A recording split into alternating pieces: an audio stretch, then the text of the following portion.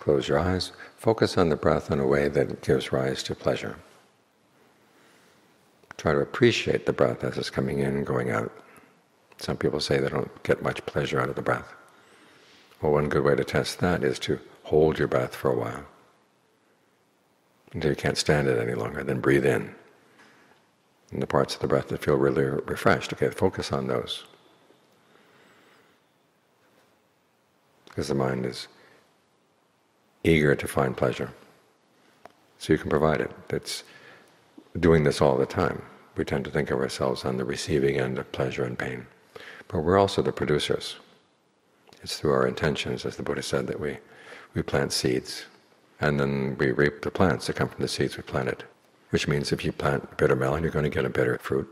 If you plant grape seeds, you're going to get sweet fruit. Our problem is that we plant bitter things, and then we complain when we have to eat bitter things. But you have to look back and see, oh, where was this produced? And even though you can point out that other people have done things wrong, there's problems with society, problems with the disease, problems with all kinds of things. But the reason the mind is suffering from these things is because of its own actions, both in the past and in the present. You can't do much about the past, but you can do something about the present. In other words, whatever is produced by your field, you can learn how to make good food out of it. That's a sign of a good cook. So if you don't like what you're getting in from the world, ask yourself, well, how can I fix it better?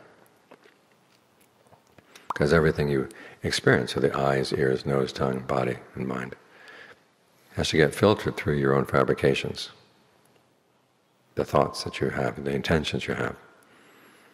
And so look to those. This is one of the reasons why we meditate. We set one intention in the mind and then try to hold by it. And as you hold to that one intention, you find other intentions coming up and running against it. If you didn't have one clear intention in mind, you just flow from one to the next, and not really know where one started, where one ended, to where you're going. You end up someplace in Central Asia, wondering how you got there. But if you have a clear intention, you can sense, so this is pushing to the left, this is pushing me to the right, but I want to stay on course. It's by keeping your intentions on course that you plant good seeds. We have good seeds, and a good crop results. When you have a good crop, then it's a lot easier to fix good food out of it.